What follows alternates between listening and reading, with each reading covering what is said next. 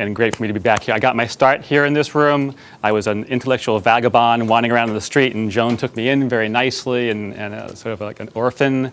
And I've spent many hours in that seat there learning, cutting my eye teeth in evolutionary psychology, so I'm very, very happy to be back here, talking today about why we're so odd. Two big questions I'm going to want to talk about today. What are the fundamental differences between human and non-human cognition, and why is there such an enormous gap between us and every other animal on the planet? And I'm just going to warn you right up front, I don't have anywhere near definitive answers to either one of those questions. That's not what I'm going to be trying to do. What I am going to be trying to do is talk a little bit about ideas and thoughts I have about answers that aren't plausible, answers that might be more plausible than others, and maybe where we should be looking to answers to these questions, because I really do think that these are two of the most exciting, interesting questions in cognitive science. So I think they're well worth the effort, even though they may seem intractable at times, even though we don't seem to be making a lot of progress getting to those answers. My whole talk, then, is based on the assumption that we are, in fact, pretty odd. And I think that's a pretty safe assumption. But just in case any of you have been spending too much time watching National Geographic specials late at night, let me just remind you how odd we really are. There are a lot of animals that use tools to get food and to process the food in interesting ways. But we are, as far as I know, the only animal that has cooking shows. There are a lot of animals that have dominance conflicts between rival males in all sorts of spectacular fashions. We are the only ones, I think, that make that into a spectator sport and bring the kids and our digital camera to do that with. There are lots of cases of grooming and all sorts of interesting altruistic possibilities going on there. We're the only ones that groom this way. Lots of animals build things, but they don't build what we build, do they? We build really, really fancy things, and then we blow it all up. So I think that's my entire case for the fact that we're odd. Let's just assume and stipulate as an opening statement, there's a big gap between what human beings are doing on this planet with their brains and their minds and what all the other animals are doing. And that gap is pretty big, actually still immense, a little bit smaller, but still immense, even if you take a look at cultures that are pre-modern or ancestral, or whatever term you want to use for cultures that haven't been warped by TV and professional hockey. I think this guy here probably characterized that gap most accurately a long, long time ago now. And let me read this whole text because I think it's very important. No doubt the difference, this is Darwin speaking, of course, is enormous even if we compare the mind of one of the lowest savages who has no words to express any number higher than 4 and who uses hardly any abstract terms for common objects with that of the most highly organized ape. The difference would no doubt still remain immense even if one of the higher apes had been improved or civilized as much as a dog has been in comparison with its parent form, the wolf or jackal. That's from the Descent of Man. And that's what I'm going to call Darwin's tendentious, perhaps even dangerous claim. The gap between human and non-human minds is enormous, and it's not solely the result of culture and language. Now, I realize there's something ironic about calling that Darwin's tendentious claim, because that's not what most people think of as Darwin's controversial claim. For his 19th century readers, that first claim was not controversial at all. This was the controversial claim for 19th century readers, right? This is the one we still hear all the time. But that's not a very controversial claim today, at least in this kind of audience or among scientists. This, on the other hand, is an extremely controversial claim today. And that's the claim I'm going to be talking about today, this claim of Darwin's. Because if you look at what comparative psychologists are doing out there, and if you look at least the ones that write best-selling books, they're going in exactly the opposite direction of what Darwin was claiming there. The bookshelves are full of these books, right? I'm not making this up. And indeed, it's not just popular books. It's even the scientific journals. And I'm afraid to say that if there were a Martian biologist that was trying to understand the nature of intelligent life on this planet, and his only source of information was the journal Current Biology, he would form, I think, a rather unrealistic view of what's going on our planet. Let me give you an example. Not too long ago, this is Current Biology, an article by Jill Pruitt on the spear-wielding, spear manufacturing talents of some chimps and fungoli. This was a very, very widely read, widely cited article claiming to find evidence of spear-wielding and spear manufacture in fungoli chimps. The actual results, when it gets right down to it, is that Pruitt and her team observed 22 cases of chimps poking a stick, once it had been stripped of leaves and twigs, into a log. They saw one case of a chimp eating a bush baby. It's a little Furby-like thing. Eating one case of eating a bush baby shortly after poking, and they saw 0 cases of a stick actually skewering, piercing, stabbing, killing a bush baby. That didn't stop the claims from spreading all over the press. New Scientist said, spear-wielding chimps snack on skewered bush babies. Nova called it, they did a whole special on this, how long until they fire up the barbecue. National Geographic had a special called Almost Human, in which they said this is a revelation that destroys yet another cherished notion of human uniqueness. And Jill herself, the lead author, said in an interview, back to the drawing board in terms of trying to define how humans are special. So that is the backdrop against which I'm going to be talking today about Darwin's claim that there is, in fact, an enormous gap between humans and animals. The dominant consensus in comparative psychology today is that there's a continuum between humans and non-humans. That we are smarter, but it's sort of a big, long ramp, and parrots are pretty close to being like toddlers. There's some comparative psychologists, some very well-known ones, some prominent ones, that say there's no gap at all, and write best-selling books to prove that. William McGrew is one of the leading prominent experts on technology or tool use in chimpanzees. He claims that, in fact, there's not much gap between what hunting-gathering tribes do with technology and what chimps do with technology. And those might be not the majority case, but I think this does represent not just a majority case in comparative psychology, but a very prominent and also, to be honest, a plausible hypothesis about the gap. And that gap, and that hypothesis is that the gap between humans and animals is largely due to social cognition and cultural achievements and cultural ratchet effects and those of that nature. Michael Tomasello is one of many prominent researchers that have proposed that. I think he's probably the most stark in his terms and how he lays it out. So let me read this to you. He's claiming here, many different studies suggest that non-human great apes understand the physical world in basically the same way as humans. What most clearly distinguishes human cognition, therefore, from that of other primates is their adaptations for functioning in cultural groups. He calls that the cultural intelligence hypothesis. It's a very well-known hypothesis if you're not familiar with it, and it has a lot of very strong support from very respected, prominent researchers. So the consensus view, in short, out there is that animals understand the physical world in basically the same way as humans, and the gap, if there is one at all, is social. So let's re-examine the evidence. Let's actually look at what we're talking about here. Let's go back to the beginning of scientific investigations of animal tool use. Probably the first guy that did this in a systematic fashion and really tried to understand what chimps were, or non-human animals were capable of tool use was Wolfgang Kohler. He did a series of very famous experiments with his chimps in Tenerife during World War I. Wrote a book that's quite a classic in comparative psychology, and that picture is usually figures prominently in most introductory psychology textbooks. And it's usually cited as an example of insight learning because Wolfgang Kohler's chimps did, in fact, learn eventually to do things like get bananas with sticks and open things and close things and stuff like that. And they had this sort of arc to the learning curve that was impressive, and so he called that insight learning. That's what often gets cited in textbooks. What doesn't get mentioned is you take this picture as an example, which is one of the most widely publicized pictures in comparative psychology. What doesn't get mentioned in the textbooks is that it actually took Kohler's chimps hundreds of trials to get to the point where they were able to stack these boxes. And even once they got a few successful trials, they hadn't learned the general principles that would cause boxes to be stably balanced on top of each other. And so for years afterwards, they would continue to balance boxes in ridiculous ways, sort of like on the corner, with 3/4 of the box off the edge. They would try to stand on them even if the thing was complete teetering. They hadn't learned what were the causal conditions of a balanced tower of boxes. What they had simply learned was how to repeat a series of steps, and sometimes they succeeded and sometimes they didn't. Kohler himself was much less optimistic about what his chimps were doing than most textbooks. Kohler himself had a very interesting phrase, interpretation of it. He said, if you did not know that the animals see perfectly well, you might believe that you were watching extremely weak-sighted creatures. Now, of course, Kohler knows very well that chimpanzees don't have a vision problem. He's not talking about their inability to see the boxes or see what's in the world. But he is talking about something that everybody, I think, can notice if you watch chimps use tools. And that is, they're not seeing something. They're not seeing what we see about what is important about a given physical problem. In the balancing case, they're not seeing that you can't balance a box if most of the box is hanging off the edge. They don't see that because that, in some sense, is unobservable. It has to do with causal principles of physical mechanisms that you can't easily just look at in the physical world. And the chimps aren't seeing that. Fast forwarding to the last couple of decades, we have enormous amounts of evidence now that chimps and many other animals are quite good at using sticks to retrieve rewards, both in the wild and in the lab. There's no doubt about that. There's a classic experiment that Elisabetta Wieselberger in Italy did a couple of decades ago now, in which she added a little trap, little box here, to the classic tube task of pushing food out of the tube.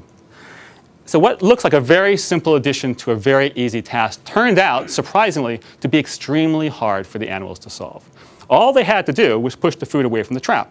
Right? This doesn't seem like it should be that hard. There's only two possibilities. All these animals are smart enough to figure out how to solve something that only has two possibilities. And yet, it took her capuchin monkeys 120 trials to master those tube tasks, the trap tube task. Only one of the 4 monkeys actually ever learned to consistently push the food away from the trap hole.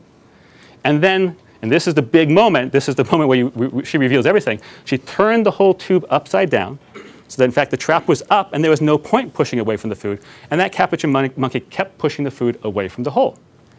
So that really suggests that what the capuchin monkey had learned there was not something about why food falls into holes or why you need to avoid the hole, but just that push the food thing away from that trap hole thing, regardless of where it is. Danny Povinelli replicated those experiments with chimps back in the late 90s and had pretty much the same results. After 100 trials, only one of his chimps out of the 7 solved the task.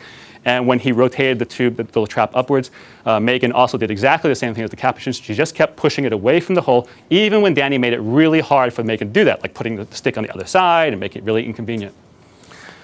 Now that's not an anomaly, because that experiment has garnered dozens of challenges, replications, variations with a number of different species from a lot of researchers who didn't want those results to be true, quite frankly. So this is good science here, right? You put up a provocative experiment, and then a bunch of other scientists go out there and try to prove you're wrong. Well, guess what happened? Basically, they came to the same conclusion. It turns out that if you give a chimp or a capuchin a table version of the task rather than the tube task, so there's nothing covering it, they learn a lot faster. But then when you get to the crucial transfer test, the control test, they make the same mistake. They don't transfer that to a new table, and they don't transfer it to a new hole. It turns out that pulling is easier for chimps than pushing. This was an interesting thing. So it turns out that if you give the chimp the tube and they pull the food towards them, they're much quicker to realize they should pull it away from the hole. But the fascinating thing is when you give those same chimps, once they've solved that task, a task where they have to push, they're back to 0. They haven't learned anything about why they need to pull that food away from the hole. It turns out that if you don't use a stick at all, you just use a finger, the chimps are a lot faster at solving the problem, but they still don't do any better at any of the transfer control tasks. And recently, Amanda Seed in Nikki Clayton's lab at Cambridge did some great experiments with actually a much better tube task than anyone else had ever done with rooks, who are corvids, right? And corvids are very smart tool users. Now, it turns out, I love this part, it's very ironic, that corvids, rooks in particular, learn the tube task a lot faster than chimps do. So we can almost say they're smarter. That would be a cute thing to conclude. But the really fascinating thing is that when you give them that control task, they fail also. So she had 1 rook out of her first 7 that succeeded in that task. She replicated the experiment with 8 other rooks, and none of them passed the control. So we don't have samples from every species on the planet, but what we're looking at so far looks like a pretty solid pattern that gets replicated pretty consistently no matter how you keep changing up that experiment. And so that leads, if you will, to my sort of first proposition, or my first fundamental hypothesis, and that is that the difference between human and non-human cognition, at least one of them, is that animals are learning and reasoning about perceptual relationships in the world, that contact, pushing food away from trap-like things, aligning edges of objects, but they aren't learning about the higher order unobservable principles or causal mechanisms that apply across tasks, things like weight, gravity, rigidity, those kinds of things. And my hypothesis is that one reason that they're unable to do that is that they're lacking the ability to reason by analogy. And that's a hypothesis that Danny Povinelli and I submitted back in 2007. So that's a hypothesis, if you will, about what's going on, why those animals are limited in that way. We were, of course, challenged a number of times.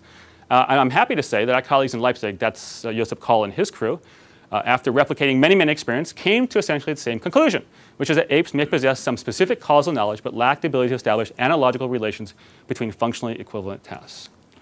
And just if you don't know this, you should know that Josep Koll in Leipzig is part of Michael Tomasello's team over there, and that will be important later on when we talk about the cultural intelligence hypothesis. But that's not all. That's not the only difference.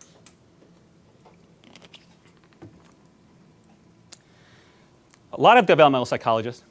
So before you move on from the pulling pushing task, when you say that they fail to transfer in the case where they put the trap upside down, does that just would have expected that they go back to 50% on each side? Exactly. So development psychologists, a lot of them, have been talking about how children are quite clever at experimenting with the world and acting like little scientists. I think Alison Gopnik was the one that deserves credit for coining that phrase of little scientists. Personally, I think that Laura Schultz's work at MIT is fantastic. Every one of her papers is sort of like a little joy. I love how she's discovered, has shown that preschoolers play, the most innocent, unstructured thing you can possibly imagine if you have a preschooler. I do. It actually is secretly sort of an experimental little intervention, right? That she's shown that when they go and play with toys, they don't understand how they work. They're actually manipulating the tools on the toys or the levers in order to deconfound the possible causal structure of the toy. It's quite fascinating, right? So I'm not going to go through that. That's not the subject of my talk. But if you haven't read Laura Schultz's papers, I'm trying to sell you on the idea of doing that. So I think little preschoolers, humans, are like little scientists. I think that's a nice little phrase for describing what children do. So it's a fair question then to ask, is that true of other animals? Do chimps, for example, ever seek explanations? There has been surprisingly little work done on this. So I don't have a whole lot of experimental evidence to point to. One of the sole cases is Danny did an experiment back in the early 2000s with his chimps and a bunch of children. And he gave them blocks to stand up on their edges. So they're sort of like L-shaped blocks. And to get the food, you had to make the block stand up in an upright L. The children and the chimps had no problem learning this task and no problem getting the food or the star stickers when he first gave them the task. And then what Danny did was he surreptitiously introduced some trick blocks that were weighted so that there's no possible way the thing was going to stand up vertically. Okay? But they looked exactly alike. And there, the difference between the species was dramatic. The little preschoolers immediately complained. They looked at the block, they banged the block on the table, they asked the teacher or the researcher questions, they were just frustrated, and they were sure something was wrong. Okay? What did the chimps do? The chimps just kept trying to stand the block up over and over and over again. The only chimp that did anything, that looked at the block or tried to inspect it anyway, put the block in her mouth. Right? This is not knockdown evidence there's no such thing as science in a chimp, but it suggests that there's something not happening in the chimp mind when they're confronted by anomalous events in the world. Back in '97, Tomasello and Call, when they wrote their big book on primate cognition, hypothesized that chimps would be unable to intervene creatively in relationships that they just saw. And the example they used is that if a chimp saw the wind blow a tree limb and saw that the tree limb shake, and then the shaking of the tree limb caused fruit to fall, they hypothesized that no chimp would ever run up there and figure that they could pull the vine as an alternative means of getting the limb to shake to get the fruit. Okay? I actually think they're absolutely right. I think they're right, and I think they're right when they said that most primatologists would be shocked if they ever saw a monkey or an ape do something like that. That's very interesting if you think about it. It's pretty obvious to do for a human being, for a preschooler. It's pretty obvious that you can intervene in the world in sort of creative fashions like this, and that seems to be something that we've never had any evidence of in a non-human animal. I think one of the most interesting experiments in this direction was done by my friend right here in this room, Aaron Blaisdell, which I'm going to talk about now, on to what extent do animals understand causal structures. So just a little bit about causal structures. The world is full of causal structures. Here's a silly one. When it rains, my front yard gets wet, my backyard gets wet. That's what they would call a causal Bayes net. People would call a common cause structure. That is, rain is the common cause of both front yard being wet and backyard being wet. A causal chain would be something like the sun goes up, it hits my light-sensitive sprinkler, the sprinkler goes off, it causes the front yard to be wet. So a causal chain, right? There's some interesting differences about this, which will all be intuitive to you as human beings right away. If I do something to intervene to manually cause the backyard to be wet, for example, I take my hose out and I water the backyard, I'm not going to infer from making that action that the front yard is therefore wet. On the other hand, if I just walk out in the morning one morning and I see my backyard is wet, it may be a fair guess for me to infer that the front yard is also wet because rain is the likely cause. So there's two different inferences I can make depending on whether I intervened on one of those nodes or whether I'm just observing what's happening. And Aaron had the brilliant idea of testing to see whether non-human animals would also be sensitive to those kind of differences in causal structures between intervening and observing. And by the way, I'd be saying all these nice things about him even if he weren't here. This is not a pseudo. So what Aaron did, what he did was he gave rats a common cause structure and a causal chain structure. In the common cause structure, light was the common cue for both the tone going off and for food appearing. And in the causal chain structure, light was the cue that causes tone to go off, and tone was followed by food. Now, there's all sorts of details about how they set that up that I'm not going to go into unless somebody asks me later at the end of the talk. But basically, this is the two structures that the rats were given, much like the examples I gave previously. And then Aaron gave different groups of these rats. The wonderful thing about experimenting with rats is they have lots of them. It's not like chimps. So he had different groups. It's very, very jealous of this. Some of the rats got a chance to push a lever and cause tone to occur.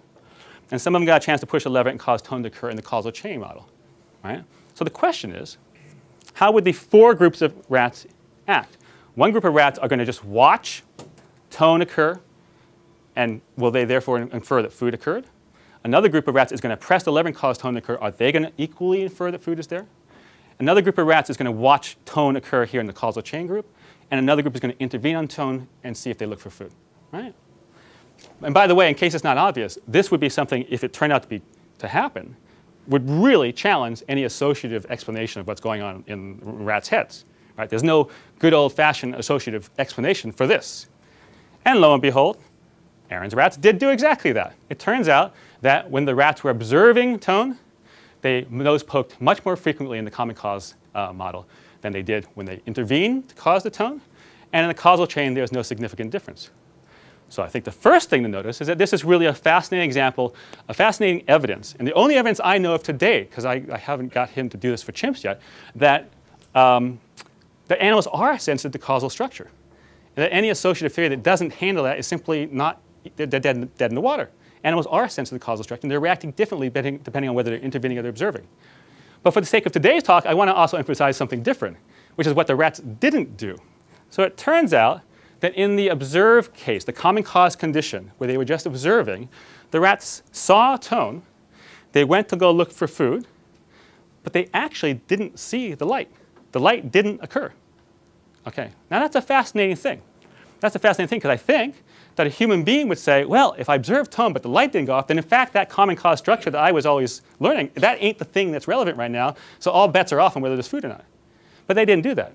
Now, I think Aaron and I slightly disagree about why they didn't do that, but the point is they didn't do that. Right? So that's a very interesting behavior or lack of behavior, because I think it suggests something that goes back to what Michael Thomas-Helen-Call's hypothesis was, and about what Danny found with the Bach experiment, and what we find in general in chimp experiments, is that we're not finding any evidence that the animals are reasoning in a diagnostic fashion. We see lots of evidence they're very smart about reasoning from a cause to the effect, when the causal arrow goes that direction. We're seeing no evidence that given an effect, they're backing up that causal relationship and figuring out what the cause was. So that's a very important difference, and it's very important that you understand I'm not claiming that animals are associative animals, associative learning. I'm claiming something very different. Animals are perfectly capable of understanding causal structures in the forward direction. They don't seem to be doing it in the backward direction, in the diagnostic direction. In short, to turn this into a cartoon, I don't think they're doing this. We're never going to find a rat pushing a lever and watching to see what happens to the postgraduate above them. More seriously, think about all the ways in which we use interventions as human beings for epistemic purposes, that is, for finding out about the world. And think back to Laura Schultz's experiments with preschoolers. We use it to disambiguate causal structures. We use it to probe for hidden causes. We use it to hold alternative causes constant, et cetera, et cetera. Preschoolers do all those things. There is, as far as I know, no evidence that any non-human animal does any of those things. In short, only one of these creatures is going to be a little scientist. And I think that's a pretty fundamental difference between non-human and non-human causal cognition. So let's go back and think now, review Thomas-Hell's claim. You can read the part that's highlighted there in yellow, if you can read, I'll read it to you actually.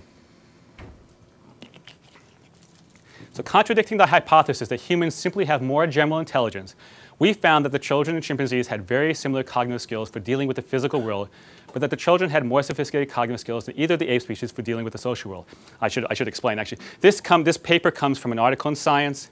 It comes from a massive experiment that they did involving like 100, exact number is like 106 chimpanzees, 32 orangutans, and 105 human children. As far as I know, this is the biggest comparative psychology experiment ever in the history of comparative psychology.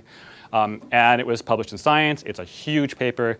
It has a huge citation ranking. And the bottom line conclusion from this paper was what we see here, that it supports Thomas-Hell's cultural intelligence hypothesis that there's no big difference between human and non-human causal cognition, but there's a really big difference between human and non-human social cognition. Okay. This is the graph that they showed to prove their point, which was replicated in every major newspaper. You have a graph here on the left of the physical domain, in which it looks like the humans and the chimpanzees are pretty much the same, and the graph on the right-hand side, which shows that the humans are doing much better in the social domain. And just to reiterate, these humans here are preschoolers. They're 2 to 3-year-olds. And these are adult chimpanzees and adult orangutans. That sold a lot of copy, all right? Let's look at the data section, though, which didn't get put up in the New York Times or anybody else's newspaper. In the data section, when you look at actually what they actually saw as a result, go to the causality domain.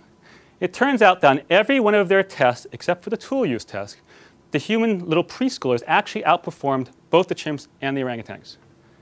The only reason that they could claim that there was no statistically significant difference is because if you add in this tool use one, it drops the whole average down and it makes it look like it's all the same. You take this thing out, and it turns out that the human preschoolers outperformed the chimps and the orangutans on both the physical domain and the social domain. So let's ask, well, why did they do so badly on this? What was this tool use task? The tool use task was using a long stick to retrieve a reward that was out of reach. Now, what's the one kind of tool use that chimpanzees are the world experts on? Using sticks to retrieve out of reach food. And these are adult chimps that have done this their whole life against preschoolers that have never tried to get a banana by using a stick to get a banana, right? And that doesn't stop there. They gave the chimps 2 minutes to get the food. They gave the preschoolers 1 minute. They didn't report that in any of the front page articles, did they? So it was a rigged Olympics, right? What this results really suggest is that even when our children are only 2 years old, even when they can, I have a 2-year-old at home. He can't get a spoonful of Cheerios to his mouth without spilling half of them in his lap. Right? He can't jump up and down without falling over backwards. These are against adult chimps. Even at 2 years old, our species' children outperform children and orangutans on every test of causality except for using a big stick to get a banana. All right. So it turns out, down to the very last page of their article, penultimate paragraph, they inserted this caveat, which I'll read to you. We should note that because the children were somewhat more skillful than the apes in the causality task, not involving active tool manipulation as well as in the task of social cognition, it is possible that what is distinctively human is not social cultural cognition as a specialized domain as we have hypothesized. Rather, what may be distinctive is the ability to understand unobserved causal forces in general, including as a special case, the mental states of others. So, in fact, they do admit in print that our explanation is completely valid for their results. They just didn't put that in the abstract or the first paragraph or in the New York Times article about the entire result. So that leads to my tendentious claim number 2. Tendentious claim number 1 was Darwin's. This is mine. That the gap between human and non-human causal cognition is at least as momentous as the gap between human and non-human social cognition. Right?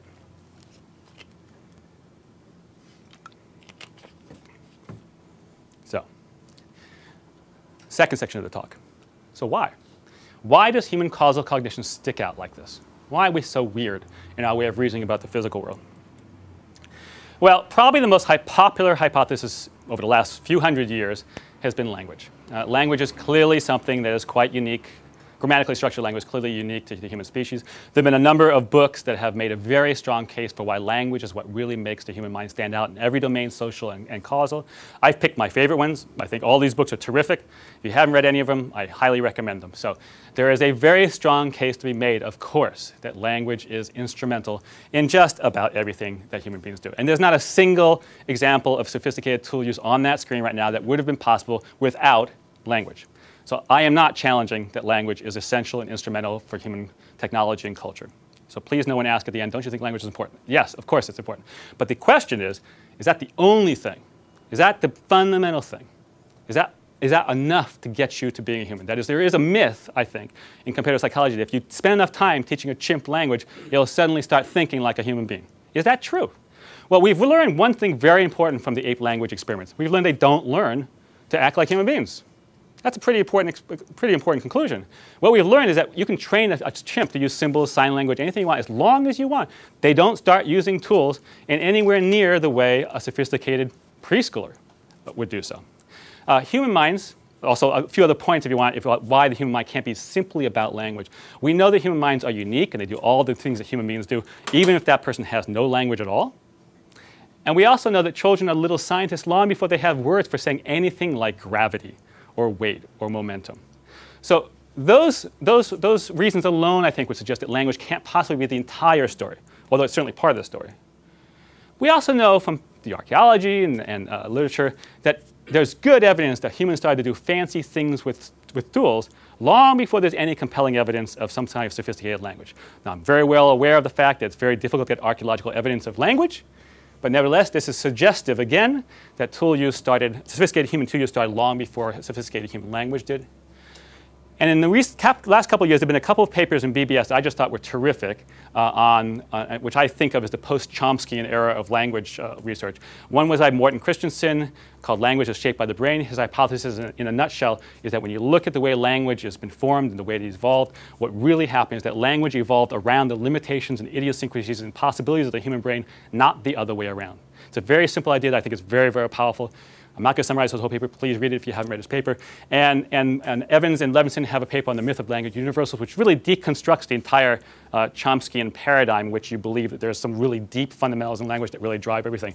Now, why that's relevant to my conversation today is if those two papers, and I believe they are correct, or at least headed in the right direction, then that really suggests that what is going on in human language is not something that's just specialized for human language. Both of them make the point that what you need as a brain in order to do human language is a very complex of higher order relational kinds of operations, right? Those same kind of operations that have probably been used for other things prior to language, right?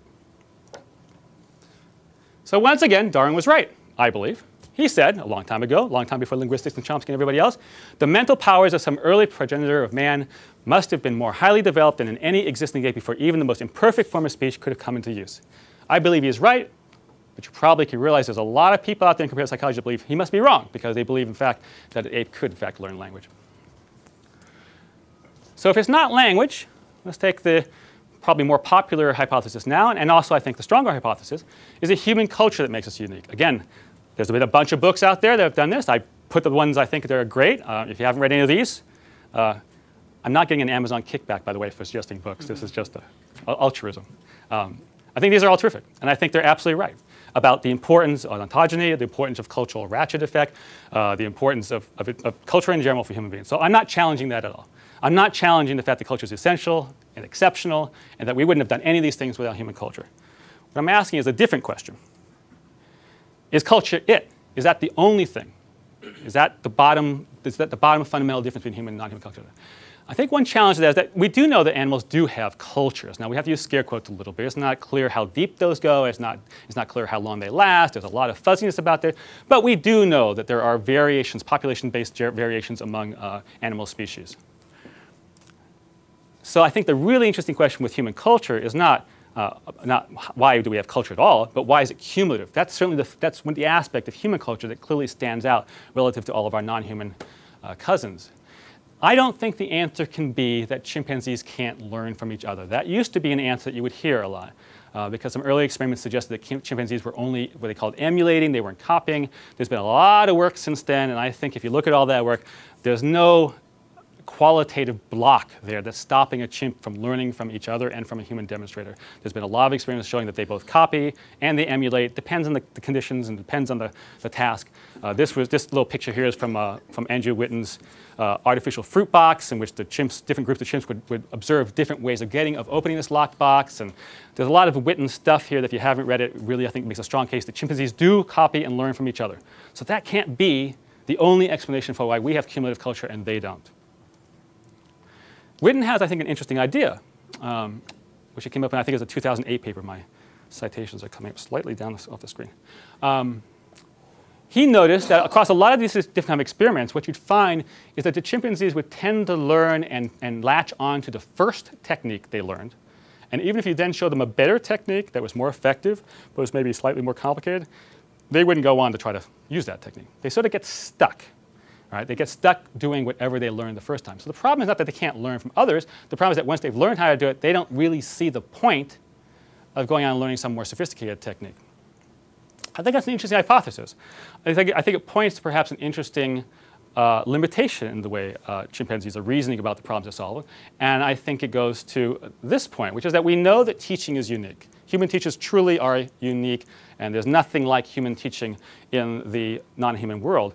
But to say that teaching is the reason that human culture is unique is only half of the puzzle. You need students to have teaching. You can't just have teachers.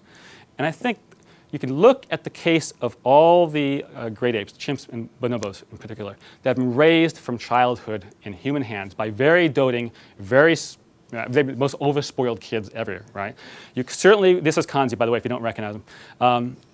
You certainly cannot say that Kanzias suffer from a lack of attention or a lack of teaching or a lack of instruction or even a lack of love or a lack of anything like that. But what is remarkable about all these experiments with apes that have been growing up with human beings is that even if you have the most dedicated human teachers, they just don't learn what human children learn. It doesn't matter what you do with them. It doesn't matter how you teach them. So the teaching equation has two parts, the teacher and the student. It's true that non-human animals don't have teachers. They also don't have students in the way that we have human students. These pictures here are from a famous experiment that was done with Kanzi and stone flaking. So they were trying to teach Kanzi how to flake stones the way purportedly our ancestors did. And they spent a lot of time doing this. And the interesting thing is that Kanzi tried to flake the two. He got very frustrated with it, and he threw the stone down across the cage, and it broke into a bunch of pieces. And he used one of the pieces to actually get his food. This is a good example of both how animals like Kanzi can be very clever, how they can solve problems in creative ways, and also how they don't, Kanzi didn't understand the point. Why should I put the extra effort in to get a sharp blade in a certain pattern that's going to be reliable and I can keep on having the same way? He didn't see the point. For him, if I can have a shortcut that just gets me the food now, that's all I'm going to do. And that sort of lends support to Witten's idea that there's something about the way chimpanzees learn that's getting them stuck without going farther and looking for more complicated solutions. So I would ask you this. Where would we be? Where would human culture be if we didn't have the ability to reason diagnostically, if we didn't have the ability to reason about unobservable causal forces like weight and force, if we didn't have the ability to see functional similarities among disparate examples, and if we didn't have any curiosity? Now, they have instrumental curiosity, curiosity in the sense of I want to get something, to figure out how, but they don't have any evidence of epistemic curiosity, of trying to figure out how the world works. Where would human culture be if we didn't have any of those things? My tendentious claim is that it wouldn't be very far, and therefore, human culture would not be possible without human causal cognition.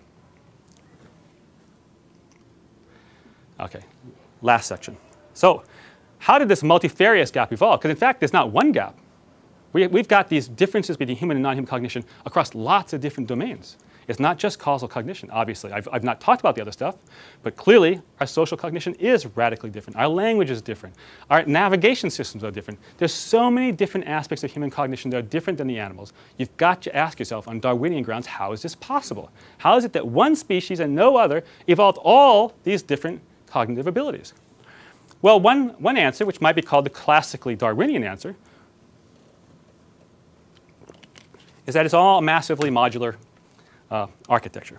That each one of our abilities is sort of like a beak or on a finch, right? We've evolved an ability, a specialization for social cognition. We've evolved a specialization for causal cognition. Each one of these things rests in more or less its own little silo.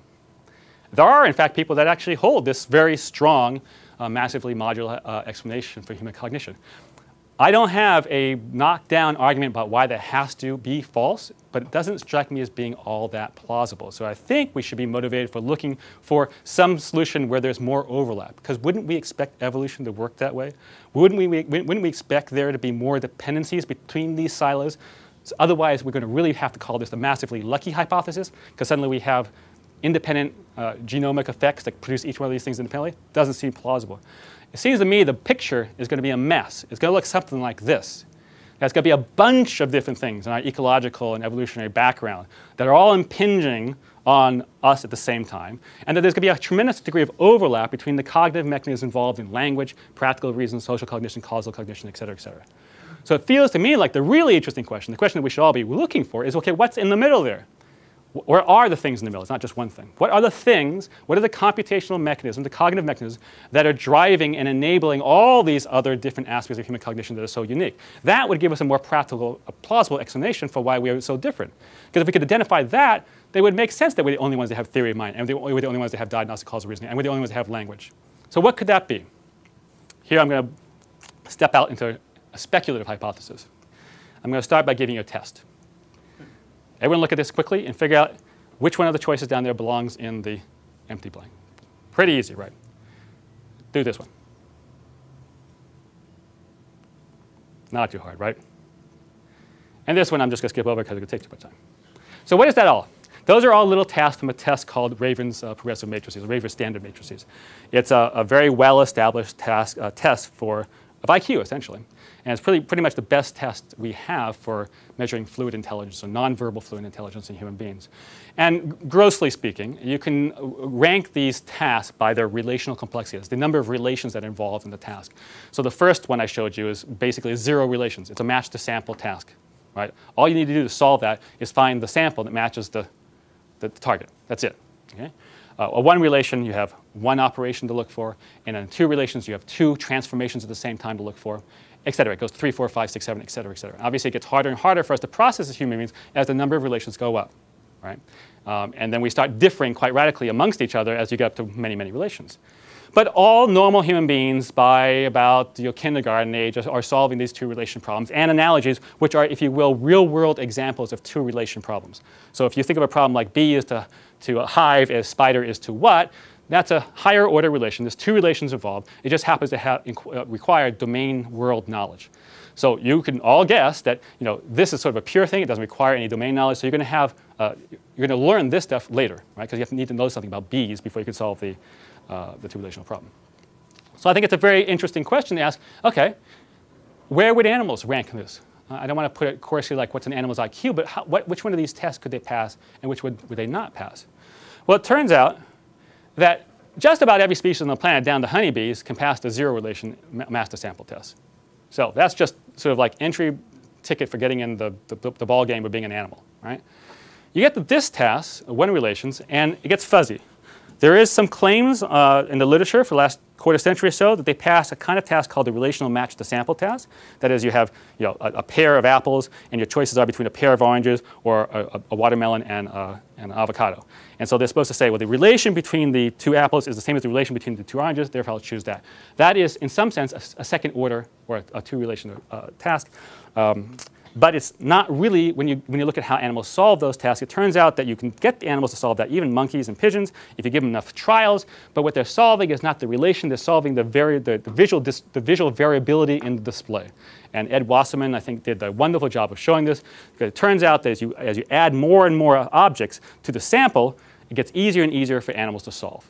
Which doesn't make sense from a logical or relational point of view, but makes perfect sense if all you're really looking at as an animal is the perceptual variability in the displays.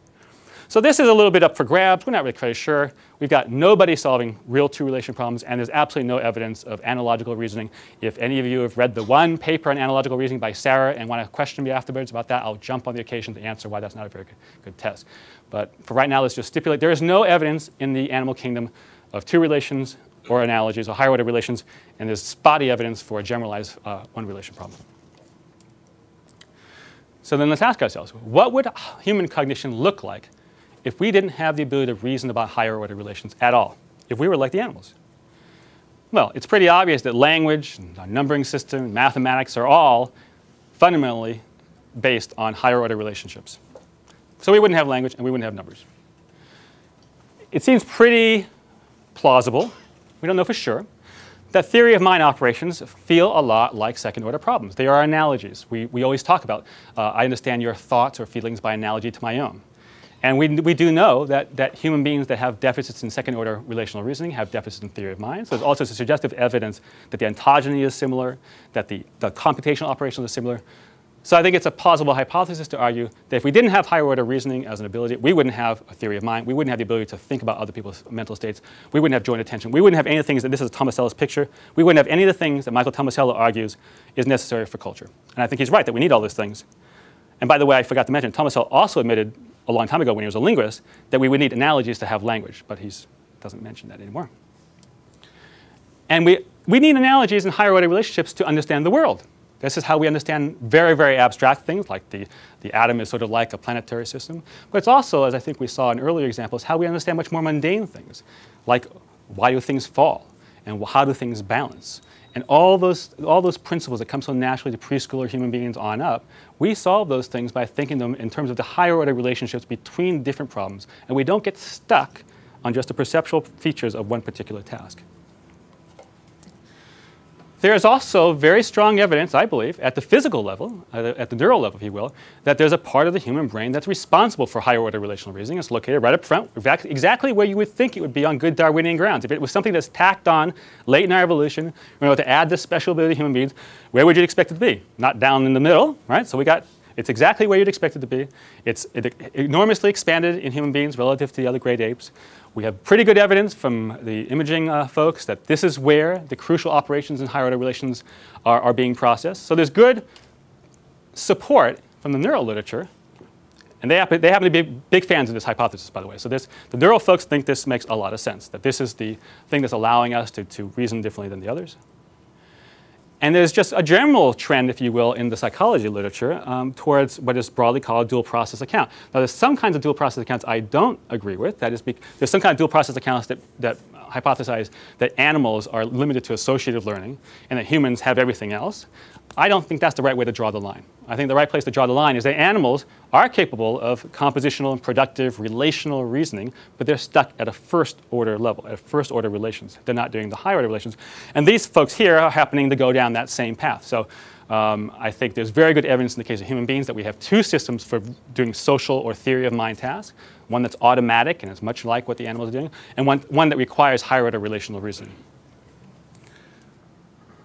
So in sum, my hypothesis, which we've called the relational reinterpretation hypothesis, is that the great bulk of human cognition is pretty much just like the animals. And by the way, it's not associative, it's compositional, productive, and relational. So I think Darwin would be very happy with that picture. This is exactly what he would expect. And the hypothesis is simply that we have a little thing on top, actually in front, that is allowing us to reason about higher order relations across all these different domains. So here's my 4 tendentious claims for this talk. The beginning one, Darwin's, is that the gap between human and non-human minds is enormous and not the result of culture or language alone. My second claim is that the gap between human and non-human causal cognition is at least as large as the gap between human and non-human social cognition. My third claim is that human culture would not be possible without human causal cognition. And my fourth, and most speculative, of course, is that our ability to reason about higher order relationships subserves a wide variety of distinctively human capabilities. I have 5 falsifiable predictions to leave you with, which were actually all in a BBS paper I wrote a few years ago, and we proposed 16, actually more than that, 24 experiments for people to go out and prove us wrong. One, that no animal will ever pass a task of second-order higher order relational reasoning test, that no animal will ever pass an analogical reasoning test, that no human incapable of passing second-order relational tasks will pass a robust false belief task. Again, that's still consistent with everything we know so far. That humans with deficits in higher order relational reasoning will exhibit deficits in higher order causal cognition. We haven't tested that yet. That should be tested. I hope somebody here might run out and do it. And that the ontogeny of social linguistic and causal cognition is strongly dependent on the ontogeny of higher order relational reasoning. And there's lots of good correlational or statistical evidence that this is true, but not the kind of knockdown, drag-out evidence I would love to have that would really cement this hypothesis. So I leave you 5 open questions. Is there a single or multiple neural systems in the brain that are responsible for this? There's an interesting debate among the neural folks about whether the medial and lateral sections or regions of the prefrontal cortex have distinct roles. Is the medial role distinctly responsible for theory of mind, and the lateral side is distinctly responsible for more abstract, non-social? Or is, in fact, are they both? Is the lateral sort of underneath and subserving some of the computations going on the medial? That's an open question. That's still certainly a live experimental topic.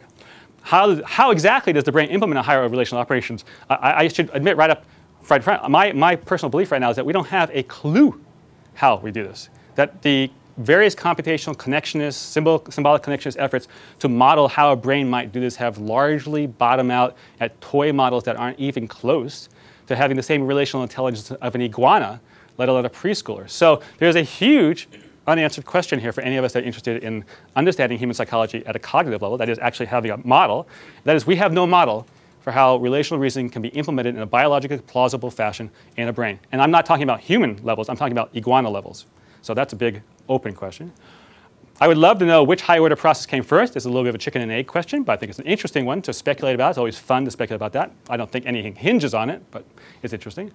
And I'd love to know why high-order relational reasoning is so costly. In this adaptive landscape, the search space of cognition, why did only one species fall in this? But I suspect we're not going to know the answer to number 5 until we have the answer to number 3, which is why I think it's so important that someone runs out and figures out how to do number 3. And I think that's it. That's all.